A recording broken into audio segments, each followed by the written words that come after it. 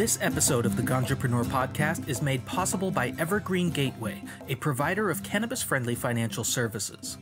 As many cannabis entrepreneurs have experienced firsthand, it can be very difficult to get approval for essential financial services once your bank finds out what industry you're in. Evergreen Gateway makes it easy for cannabis entrepreneurs to access the financial resources that you need to operate your business. From merchant accounts to cash advances, virtual checking, and depository banking, Evergreen Gateway has established solutions that cater to the specific needs of the cannabis industry. Get in touch today at evergreengateway.com.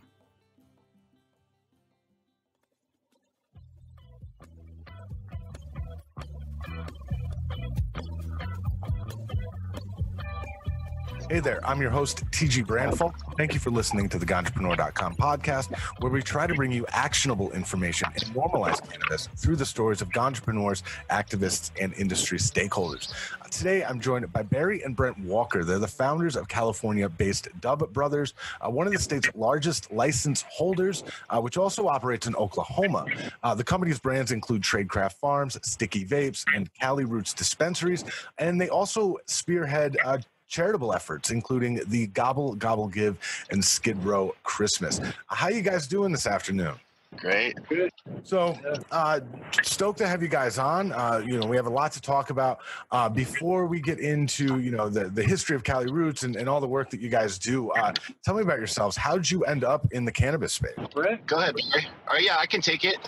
I started about 11, 12 years ago, actually growing in a shipping container in San Diego. I saw that the medical industry was starting to boom, so I tried to jump in a little early. From there, I did a delivery service, and then eventually partnered with Barry, my brother, and we moved to LA together and started opening up a larger cultivation. We opened up dispensaries. This was all back in the day, and then we've just, recently obtained licensing in the last year and a half. How about you, Barry? How'd you end up working with your brother? Well, we've told this story a few times, but Brent, I had a lot of retail businesses through the Silver Lake area, the East Hollywood, back when it was booming, and I was doing a lot of businesses when Brent approached me, and he is. I think it's one of my businesses is health and wellness. I was in spas, yoga. We had different lifestyle type businesses that cater towards the health and wellness. So I don't know if I was a perfect fit or not, but Brent is very good at his craft. He had a very big vision, and and approached me to sort of help manage what we both realized would be much bigger down the road. And I think it was a battle for him at first, because I was like, nah, I'm 20 years sober. So I was doing sort of that inner struggle, like, okay, what are we doing here? Is it real? Does it really help? And, Brent really guided me on the medicinal benefits of cannabis. I started doing a lot of my own research, and after a while I was hooked, and I jumped in 100%. And I think together we really round each other up. We're brothers, so so having business partners is tough. Having business partners with your brother, we're always like, we're always looking at different sides of the coin and trying to figure things out, but we really complement each other. And it was a great move. What was it like for you going from, a traditional, sort of being successful in the traditional businesses to moving to something, as nascent and new as cannabis? Yeah, it's again, I think because I was in health and wellness, there was already a conversation about that for me, and Brent coming in so strong and such an activist, and already being a grower and seeing the vision and understanding where medical was going. It was an eye opener for me, but it's been interesting because you know, it is a different business. I mean, when me and Brent started Dub Brothers, we literally had to look outside our door before we moved product into a vehicle, you know, like, Oh, wow. like it was a different time, and it was legal, but it wasn't legal, but it was legal, but it wasn't totally legal, but it was okay, but it wasn't all that okay, you know. There was this weird space, and I would have to turn back to Brent all the time, and he'd be like, "It's okay, man, trust me, it's okay," and I'd be like, "Oh, you know, this isn't like running a yoga studio, you know." So Brent, maybe this question's more up your alley. Tell me about the history of Cali Roots, because as I said, I haven't spent much time in California, and it's a brand that I'm very familiar with.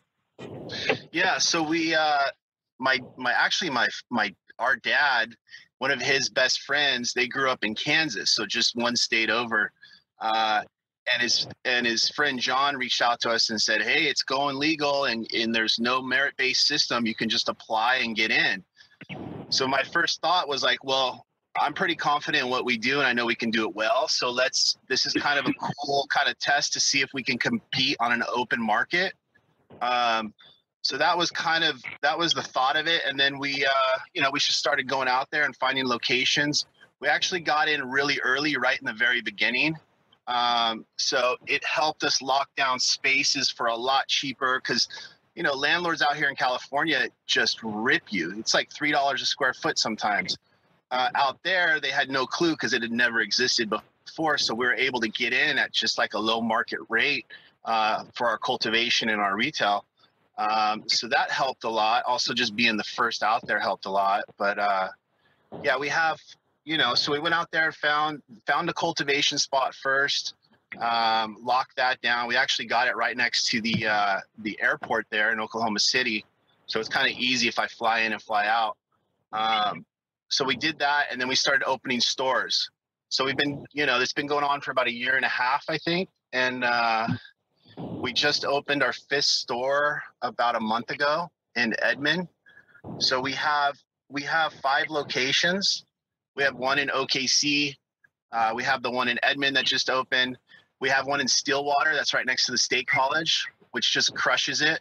And then we have one by the university in Norman. And then we have, what else do we have, Barry? We got one in 5th one in the nicer part of town. I don't know. But anyway, so that was kind of the approach that we took to it. We've seen that, you know, out of the gate, Nickel Hills. Out of the gate, we did really well. Our whole concept is Cali. We're bringing Cali strains to Oklahoma because we know everyone loves the Cali stuff. We do a lot of in-house breeding. We work closely with Seed Junkies, which are like the breeders of Wedding Cake and a lot of these Kush Mints, a lot of famous strains. So we're going to be bringing all that out there too soon. But yeah, that's kind of where we took off. And then, you know, we've seen in the last 4 months have been a little difficult because there were so many mom and pops that were opening up. There was thousands of them. So we think we hit that plateau a few months ago, and a lot of them are falling off now. So you're starting to see just some of the larger companies that are able to stick around through the storm. But I think we're still kind of in the end of that storm. So I think, you know, in the next 3 to 4 months, we're gonna look pretty good out there. And then when it goes recreational, we're set up for it. So we'll talk about sort of the Oklahoma and that sort of thing. But I got to ask you, I had read that you guys describe yourselves as downtown Los Angeles Skid Row farmer. What is downtown Los Angeles Skid Row farmer? Go ahead, Barry. Well, okay, yeah, this is a good one for me. So we'll get into philanthropy. So we every year we host a large Feed the Homeless event through the holiday season. Thanksgiving to Christmas, we're feeding homeless. We'll do 35,000 meals a year.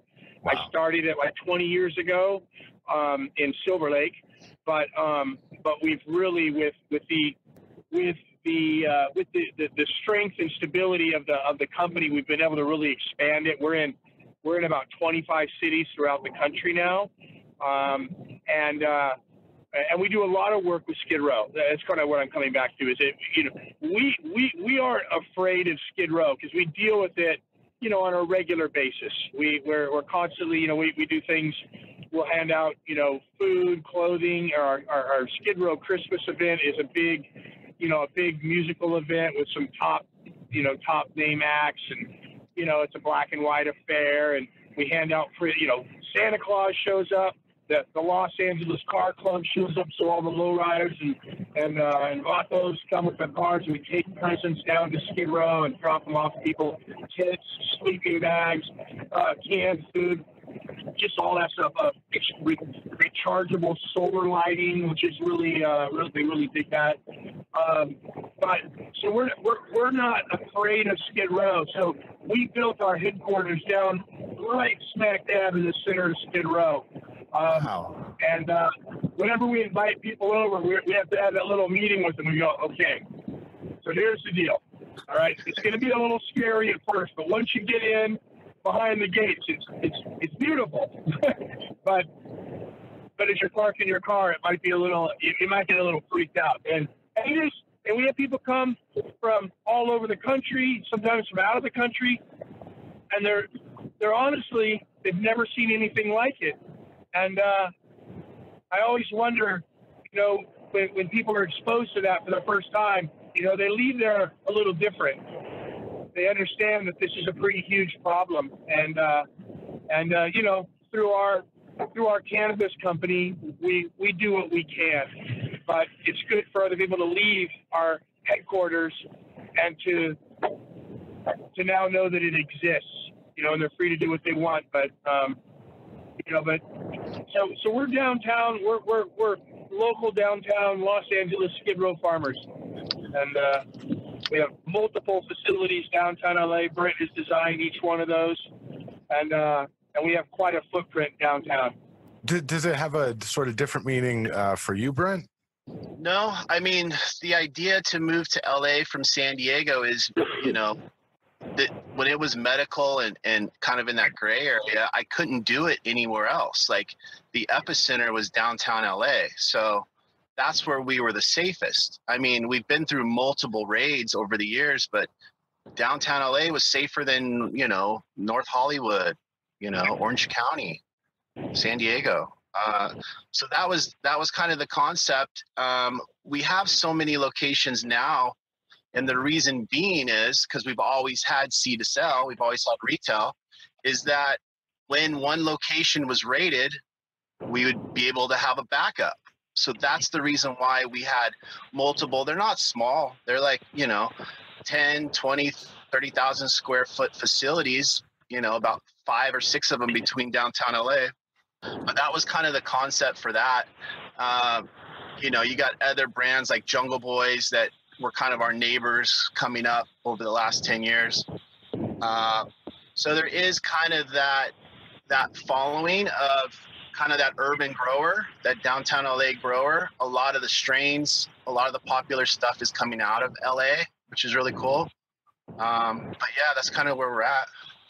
So tell me about your brands, Tradecraft Farms, Sticky Vapes. What is for you? What are you sort of thinking about when you're trying to, name a brand and design a product for that brand? Well, the name Tradecraft was a strong name. It's used in government. Kind of, I don't want to say, I don't know. It's what terrorists are good at their trade. So it's called a trade craft. The government uses it. And I heard it one time and I was like, that's a cool name. It was strong. Our logo is a badger, a honey badger. So you got honey oil, cannabis oil. Also the badger is very resilient. It's a strong animal. I just thought it was kind of cool. So we went with that as our mascot. So that's the concept behind Tradecraft Farms. Like I said, it's all grown in downtown LA, so we really market it around, being LA growers. And then sticky vape was something that we started years ago and we only had in-house. So like we came up with the name, we came up with the logo years ago and never really used it. We had all the big brands like Open, you know, back in the day, and all these big vape brands that we were carrying in our stores. And we kept our stuff in there, kind of like a white label cartridge, just to see if we can compete with the big dogs. And eventually we launched it, and we've done very well, you know. So those are our two big brands. The sticky vape is also like our SoCal surfer. We're kind of trying to go after kind of the Red Bull marketing idea. Like we sponsor snowboarders and pro surfers and pro skaters, graffiti artists. We work with Risk. Risk is a big graffiti artist here in LA. So that's kind of the SoCal beach life cannabis vape line that we have. What's it like for you, Barry, coming from a traditional sort of, you know, background and now, you know, having to design, you know, work in this aspect of cannabis, you know, coming up with brands? Yeah, it's one thing we left out. We're launching Better Days Bakery, which is a gluten-free vegan bake line, which we're really excited about. We were actually supposed to launch it at the Hall of Flowers show about 4 days ago, but of course that was called off due to the coronavirus fears. And and we also have a really incredible incubator program. We're launching a few brands that we're really excited about, and stay tuned for all of that stuff. But you know, again, there's another story that I kind of tell. You know, it's like when Brent asked me to partner up with him and join him on this crusade, you know, as it was at the time, you know, there was a bit of a learning curve, you know, right? Like he was teaching me how to like grow, you know, and we were just sort of in the very first part of what would become a very complex puzzle to become a seed to sale company. You know, now we cultivate, we manufacture, we distribute, and we retail, you know, all under, you know, multiple roofs, you know, under the desert. But, you know, in all fairness, we started out as just pot farmers. And now, you know, I just had a 2-hour meeting with our lobbyists and politicians. We're working with, we've got, you know, we've reached so far out. You know, we're purchasing property all over the country. It's really developed into quite a company. So it's exciting because, in honesty, cannabis has delivered to me something that I would have expected a traditional company to deliver. But it's delivered at such a faster rate, at such a faster pace. You know, it's literally been on steroids since day one. We've just been moving 180 miles an hour from the moment we wake up to the moment we pass out from exhaustion. You know, it's really exciting. For both of you guys, is this where you expected this to go? I mean, you know, most people would say, yeah, of course, you know, I'm a brilliant businessman. This is exactly where I expected to be. But I mean, it sounds like, you know, just as you're telling me the story, that you're almost surprised. You know, I'll jump in. I think we both had different answers on that one. Yeah. But yeah, I think Brent had you know, I'll let Brent answer, but I think he had this vision long ago, you know, about how big it could be. I think maybe me coming in from traditional, having so much experience in traditional business, I was maybe a bit more skeptical. I was like, well, it's a lot of hard work, and boy, it takes a lot of time, and you know, and he was always like, you'll see, you know, and sure enough, yeah, I think it surprised me. But I'd love for Brent to answer too. Yeah, no, I mean, I kind of saw that this was going to happen and unfold the way it has. I don't know why I say that. Something in my gut told me that. I just knew that that's where I needed to be, you know, 12 years ago. I could see the power it had medically, you know, with the people coming through our stores with their hair wrapped up because they're going through chemo. It was just very powerful. Yeah. So I knew this was going to be big. I mean, because you got alcohol, Cannabis has been around forever. Literally. So yeah, I knew at some point it could probably even be bigger than alcohol, and we're not even there yet, because it's just it's on a broad level. It works for almost everybody, but there's just so many people that haven't tried it yet, So people are being introduced to like CBD and CBG and stuff like that. But yeah, I'm not surprised where we're at right now. I'm a little more. I guess I'm a little more confused now than I was back then of where it's going, just because there's so much going on right now. We're all over the place. Like, we do everything. We're not just an extraction company or just a retail store. Like, we do everything. And eventually, we'll probably get bought out at some point, but I'm not going anywhere. This is what I love to do. This is my passion, so I'm going to be in this for years. I'm not young, but I'm 41. So ideally we're just at the tip of the iceberg right now. So speaking of sort of tips of icebergs, and we can sort of talk about what's happening with legalization, but I want to ask you about Oklahoma.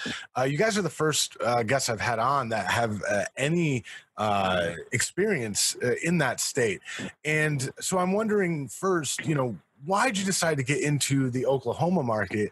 And then second, are you guys, what's your take on the early success of Oklahoma's industry? They have 220,000 plus patients. That's 5% of the state population. They expect $350 million in sales this year. So why Oklahoma, and what's driving sort of these good numbers? I mean, kind of like I said before, we do what we do very well. If you bring it all the way back to the plant where it starts, I feel like we can compete on that level. There could be 5,000 stores, and I know we can still compete. It might not be as good as an area where they cap licensing, like in California. But if you have stores in the right regions, you're going to do very well.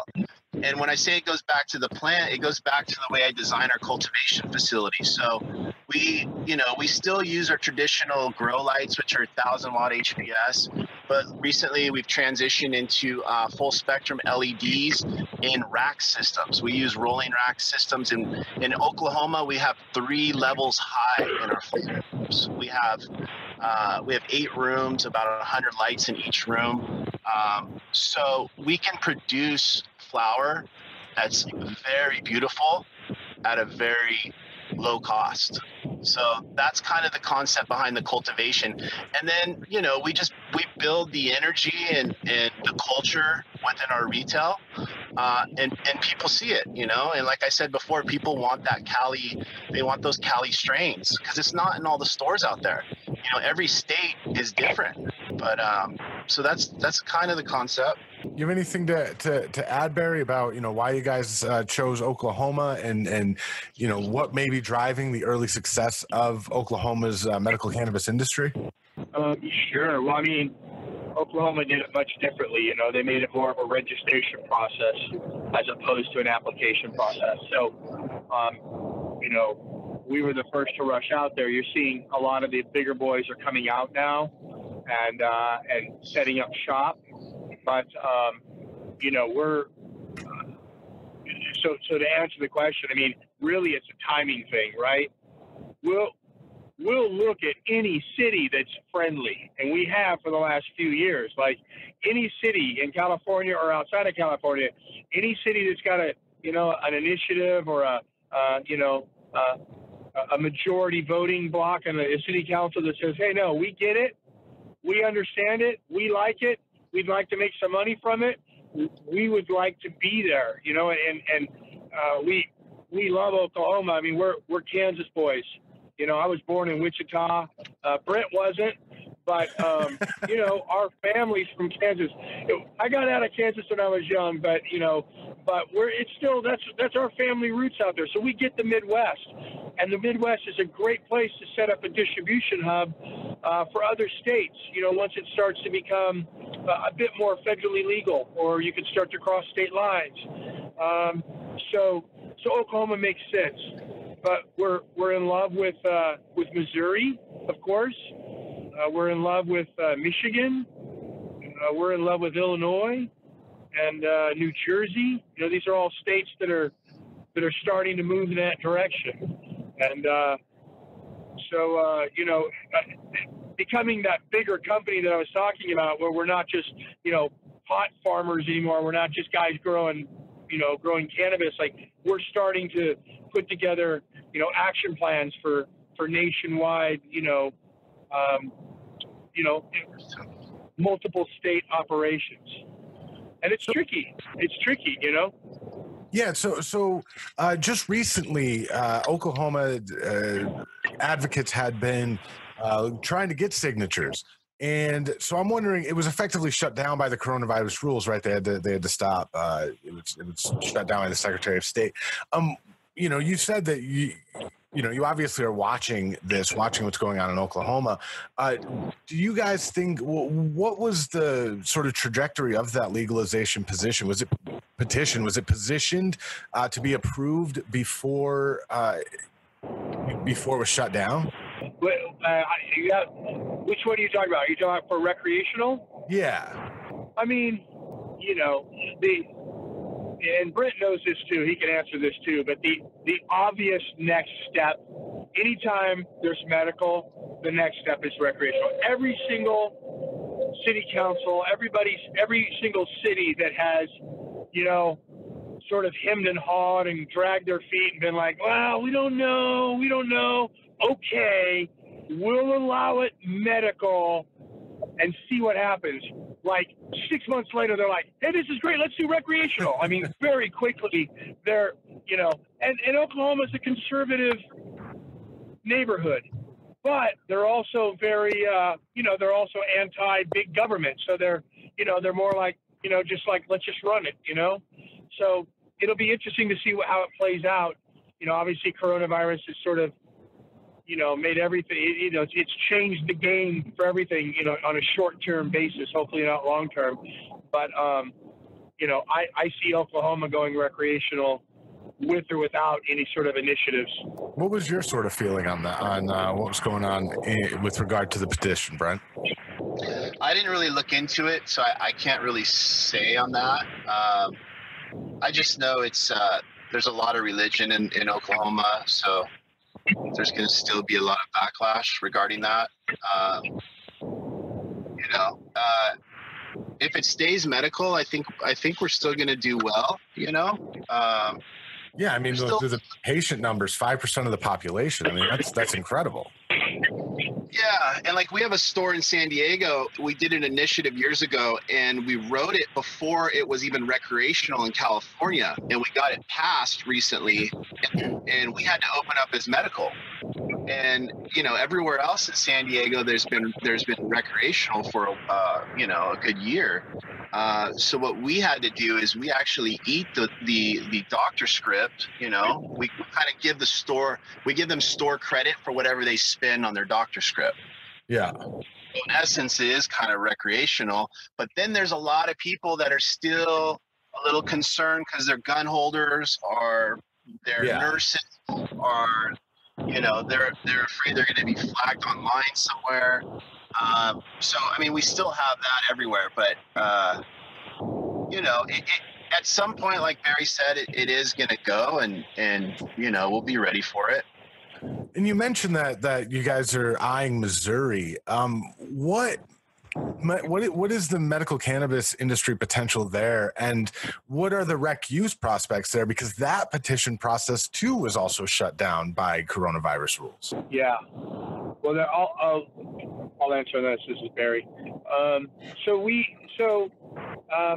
So there's a very large appeal process actually going on in Missouri right now. I think that's the part that's really shut everything down. But we have good relations in Missouri. We've actually been feeding the homeless out there for 5 years, out in Kansas City. So we're actually sort of ingrained in the neighborhoods and in the community already. But we feel that Missouri's, I think anywhere you have senior citizens, anywhere you have, military veterans, anywhere you have people that, are susceptible to cancer or rheumatoid arthritis or, any of the other ailments that cannabis can help. It's a good town. It's a good city. We love Missouri. We love Kansas City. We love St. Louis. We've made some really great friends out there. We've got our fingers crossed, but I see it being just as strong as any other. When you get into the metropolitan, you get into the cities, just as strong as any other, city in California. I mean, I might, people might yell at me for saying that it's not California, but it's it's still a big city, and there's a lot of people, and it's densely populated, and people, the majority of people approve of cannabis, even in those more conservative towns. We're the white brothers coming from California that are trying to go into your state. So there is some issue with that. Most of these states you have to partner with a local resident. But it's tough. Missouri was tough because it's, mostly African-American. So we always try and find ways to, like, what was that thing, Barry, we were going to do with what's her name? We were going to teach. She had these classes where people can come in, because you can get your medical card and grow 6 plants or something like that, like California used to be. Yeah. But I would actually go in and consult with these people so that they can grow their own medicine and sell it to dispensaries if they want, just set up a 4-lighter in their garage. But my point was just it's difficult going into other states because they're trying to keep it all, within the state. They don't want outsiders coming in. So I think what Brent was alluding to is like there's a big social equity component to how we approach out of town. Like we are those guys from California. We are coming into sometimes densely populated African American communities, and the idea is that we're going to come in and try to make a bunch of money, and we want to make sure that we deliver the message that's not exact. We understand the gravity of what we're trying to do, and we want to lift the people up around us. Like in Oklahoma, we have a 92% local hiring rate. Wow. That's pretty darn good. Yeah. That's pretty good. And I can't wait to do that in cities like St. Louis, in cities like Kansas City, in cities like Detroit, where we can go in, because a lot of these social equity programs are designed to just basically grab a straw person, put them as your, 50% partner, and then give them a bunch of money. And I don't believe that's the best way to approach it. We have, we already do a lot of community outreach. We already work with the downtrodden, the sick, the poor. We do that every day of our lives through Gobble Gobble Give, through Skid Row Christmas. We do it every day, literally being on Skid Row every single day. So we understand what it means to lend a helping hand, and our approach is, let us teach you to fish so that you can eat every day. Let us teach you what we know. Let the 2 white guys from California come out and surround themselves with local people and teach you everything that you got, so that you can carry that strength and that pride and that knowledge with you moving forward. And so we're just excited about it. Whether it works or not, we'll see. We don't know. We're giving it our best. But you guys are both super insightful. What advice, and I'm really excited to hear your answers to this question, what advice do you have for other entrepreneurs? Brent, I'll let you. Yeah, I mean, it's a lot of work. It's a lot of work. There's a lot of new people getting involved, and I'm hearing a lot of horror stories. But then again, if you partner with the right people, or if you have the right consulting, you could do pretty well. But you know, our Instagram, Tradecraft Farms, is done very well, and the reason why is because we've shared all of our techniques over the years. You know, a lot of these commercial growers would not share their techniques. So we have a lot of mom and pops, a lot of these kids that are growing at home, and we're teaching them how to grow on Instagram, which is super cool. And we get a lot of respect because of that. I'm even seeing a lot of like goat emojis lately, Barry. I'm like, okay, that's cool. But yeah, it's not as easy as you think it is. It's a very, very tough. It's very, very competitive. But you know, if this wasn't my passion, I don't think I could be doing this at this level. So that's why I always tell people that are going to make sure you have people on your team that are passionate, either about cultivating or retail or just the cannabis plant in general. Because that's a big part of success right there. What about you, Barry? I'll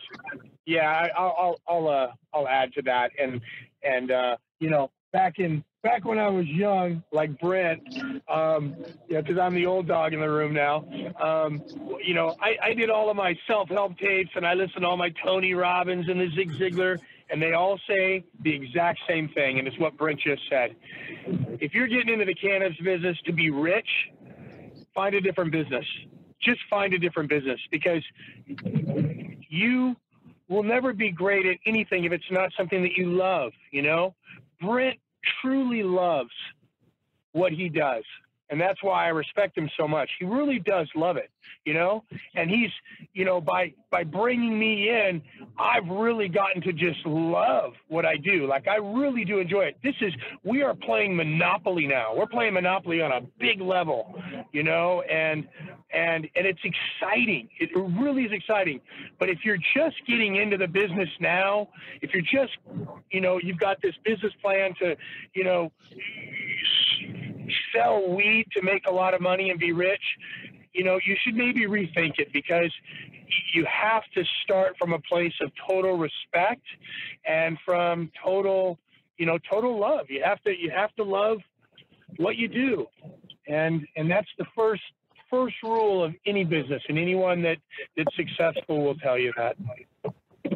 Really, really great to have this opportunity to get to know you both, like, at the same time. You play off each other really well, so I can only sort of imagine, you know, what the day-to-day business operations are like. Where can people find out more about you, your social media, that sort of stuff? Like our IG handle is, our IG handle is Tradecraft_farms. And then we have, you just search Instagram, Sticky Vape, and either one of those, you can Google search Tradecraft, Sticky Vape. Dub Brothers, I'm not sure. I don't know if I've ever even Googled that. But www.dubbrothers.com. Great, guys. That's Barry and Brent. Barry and Brent Walker, the founders of California-based Dub Brothers. Really, again, thank you guys for coming on the show. You know, this has been great. I hope that we can have you on again, you know, as your expansion continues. So thank you so much for taking the time to join me today. For sure, man. I appreciate it. Thank you, TG. Yeah. Bye. All right. Stay safe out there. Working on it. You can find more episodes of the Ganjapreneur.com podcast in the podcast section of Ganjapreneur.com and in the Apple iTunes store. On the Ganjapreneur.com website, you'll find the latest cannabis news and cannabis jobs updated daily, along with transcripts of this podcast. You can also download the Ganjapreneur.com app in iTunes and Google Play.